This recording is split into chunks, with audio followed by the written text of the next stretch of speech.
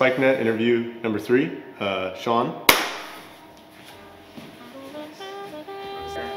Hi, my name is Shaun Dryden. I'm 28 years old, from Houston, Texas. I play Libero, an outside hitter. I played at IPFW in Los Angeles Pierce College and Team Pineapple. Playing overseas has been a dream for me for the last couple of years. It's hard for my position, but I'm grateful for a couple opportunities. I've gone on a couple tours, and this one is another exposure tour, but there's a lot of games in a short amount of time.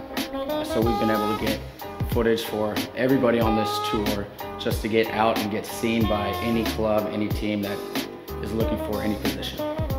My role on this team, obviously as a libero, I'm there to pass balls and play defense. I can't go up and swing, can't go up and serve, so I can't really score points for this team.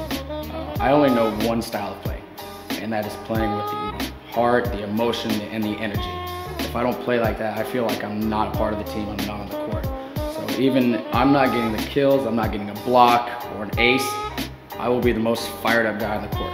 I see somebody's head down, I'll go slap them around and say, hey, let's go, next play, we're gonna pick this up, I'm gonna pick you up, and we're gonna make our team better. The rest of our game was amazing. I mean, just for being the oldest club in Serbia and getting the opportunity to play against them was incredible. I'm one of those guys that when I get the opportunity, I like to just try to rise up and take advantage of it. Like I said, it's a different level of volleyball.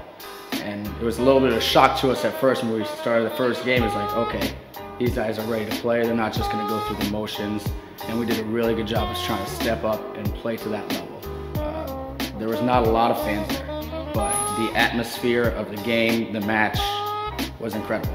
It felt like there was hundreds of people there, just cheering and everybody getting fired up and making an error. It didn't matter.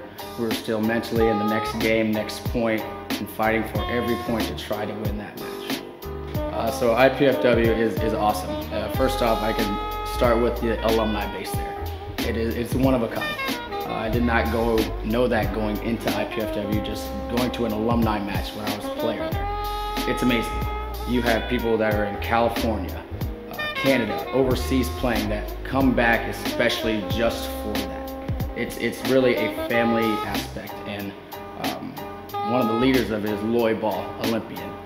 He created Team Pineapple about 4 years ago, and luckily I got asked to play on that. And he has brought mainly IPFW guys on this team, and we've become such a close family. It's not just a group of players, it is a brotherhood and a family aspect.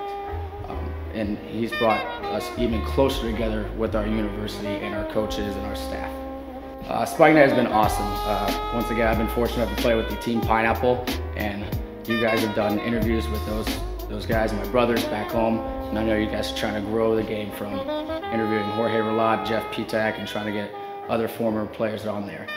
You guys have done an amazing job just trying to grow the game, put everybody's lives out there, getting their volleyball skills known to the world and trying to help them out. And it's been an awesome experience, and I'm hoping you guys continue to grow. And if you guys ever need anything from me, I'm sure any of the guys on this tour, we'd love to help you guys out, to help you guys grow your company worldwide.